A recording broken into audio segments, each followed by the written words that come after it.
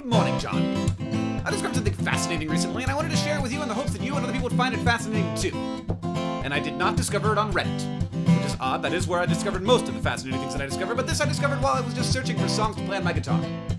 It's called the 50s progression. It was popular in the 50s, with songs like, Earth Angel, will you be mine? And oh Donna, and why must I be a teenager in love? But it wasn't just popular in the 50s, it was popular before then, it was popular after then. So I like an alternate name, which is the Ice Cream Changes. Because it's smooth like ice cream, and it's sweet like ice cream. And everybody likes it, like ice cream. Except for lactose intolerant people, who hate this chord progression, which is why I like the name Ice Cream Changes. But it didn't just stop in the 50s, as I said, it continued on into the 60s, with songs like Duke, Duke, Duke, Duke of Earl, Duke, Duke, Duke of Earl, Duke, Duke, Duke of Earl. And also, where have all the flowers gone? Long time passing, where have all the flowers gone? Long, long time ago, and I'd like to be under the sea in an octopus's garden in the shade. But I kept going into the 70s with a song that was actually designed to sound like it's from the 50s. I remember when rock was young, me and Susie had so much fun, holding hands and skimming stones. I had an all-gold Chevy and a place of my own.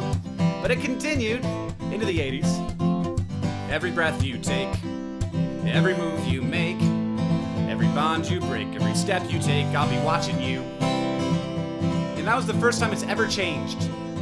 The number of beats per chord changed in that version, in that song.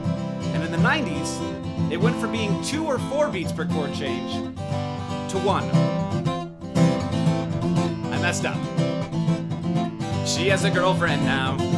She has a girlfriend now. She has a girlfriend now. She says, guys, don't do no more for me. And just so you know, no one is exempt.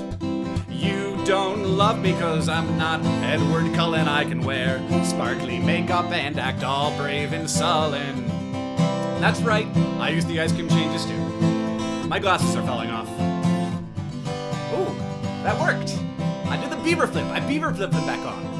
Speaking of Justin Bieber, we've sweetened it up for the 2000s for our little friends.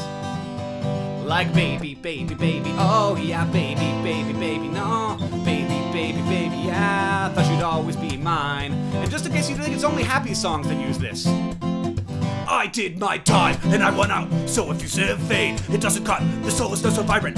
The reckoning, the sickening, packaging subversion, pseudo-sacrilege perversion. That was Slipknot. I don't know if there's a lot of Slipknot fans watching this, but if there are, hi, how's it going? They use the same chords as Justin Bieber.